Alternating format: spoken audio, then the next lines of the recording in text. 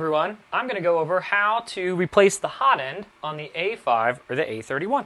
So the tools that you're going to need are all found in the tool bag that came with your printer. You're going to need a 2mm Allen wrench, a 1.5mm Allen wrench, which is the smallest one, this double-sided wrench here, this small nozzle wrench for the printer itself, and then any replacement parts that you might have. So you may have a replacement hot end, or maybe just the nozzle, maybe something like this that has the nozzle and one of these little couplers that we put on here, and possibly even a Capricorn tube like this blue one right here, or another white PTFE tube. So what we want to do first is we want to plug in and heat up our printer and remove any filament that might be in it. So once we plug in and take all of our materials out of our printer, then we're ready for the next step, which is unplugging our printer. And then we are going to use our 2mm Allen wrench to take this fan cover off. And we'll use these two bolts right here. Because what we want to do is, depending on what your maintenance is, you might have to replace this entire tube here, which means this little coupler here, the tube, this coupler here, and the hot end. And to get to all of that, we'll take this fan shroud off to get to this part. Now, if you're just doing the tube, you'll also have to do this because we have to take the hot end off.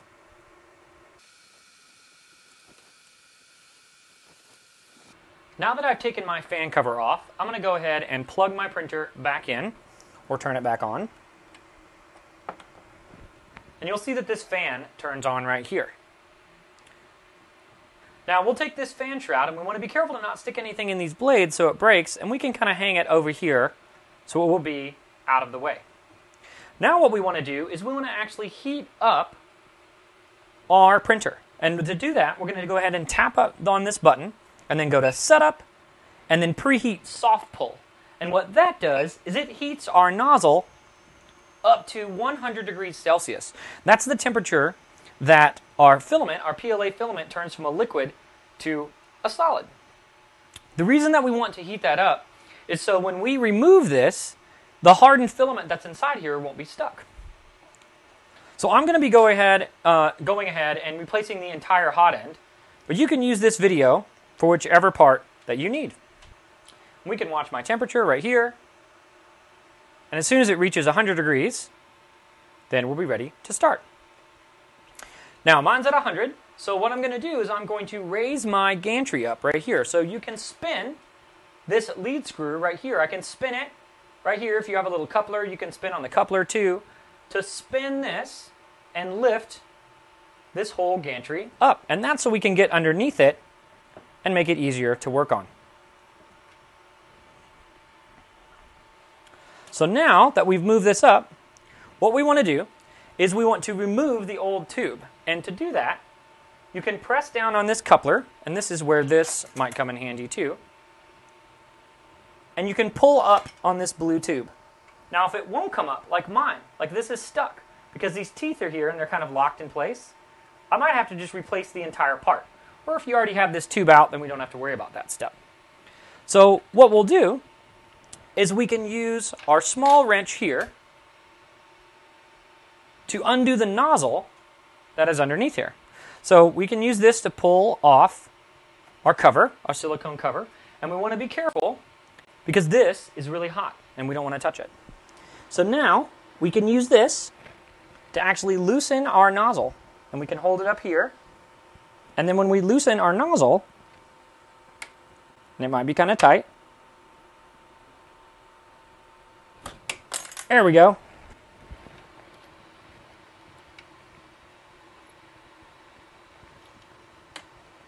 All right, now, if we were just replacing our nozzle, what we could do is we would just push this blue tube down because we want to make sure that it seats with the end of our nozzle. So we can push it down all the way through the bottom. And you can see we can push, there it is, right here, it's sticking out. Now what I want to do is I want to pull it back until it's just underneath maybe the first or second thread underneath here to put this back. So we're going to pull this up until it's just underneath that first or second thread.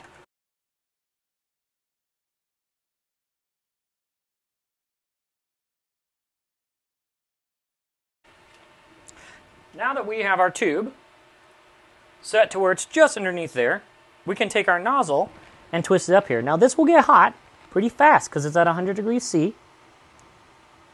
So getting it started can be the trickiest part. And that's why we want to have it just about one thread up, because it will get started, and then when we twist it, it will press itself up against the tube. Because that's the biggest thing that we want. We don't want there to be a gap between this tube and the nozzle. So now that I've got it on here, I'll go ahead and make it tight. Whoop. And instead of using this one, we'll use our small nozzle wrench right here. And as we tighten, if you watch the top, this coupler right here, you'll see this will begin to rise up as we tighten it. There we go, we can see it rising. That means that it's seated up against it. And we get it nice and tight, about as tight as it can go. We don't want to break it, but get it very tight. There we go. Make sure this is nicely snug in place. Put our fan shroud back on. Put our silicone heater back on.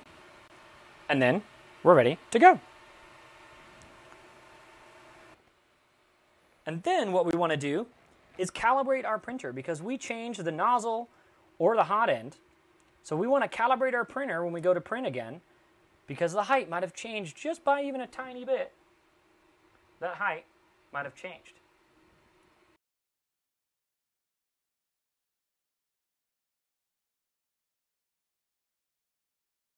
And then now, we'll plug our printer back in, auto home it, and then print a test print. We should be good to go. You did it! Your printers are repaired. Good luck, and if you need any help, reach out to service@NWA3D.com.